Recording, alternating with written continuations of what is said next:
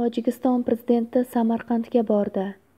Davlat tashrifi bilan O'zbekistonda bo'lib turgan Tojikiston Respublikasi prezidenti Emomali Rahmon 18 avgust kuni Samarqand shahriga keldi.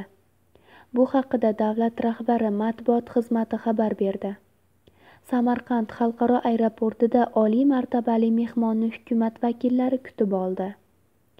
Qayd etilishicha, tashrif davomida Islom Karimov va Amir Temur maqbaralarini ziyorat qilish, Ulug'bek rasadxonasi, Afrosiyob muzeyi, Registon majmuasi va boshqa tarixiy yodgorliklarni tomosha qilish rejalashtirilgan.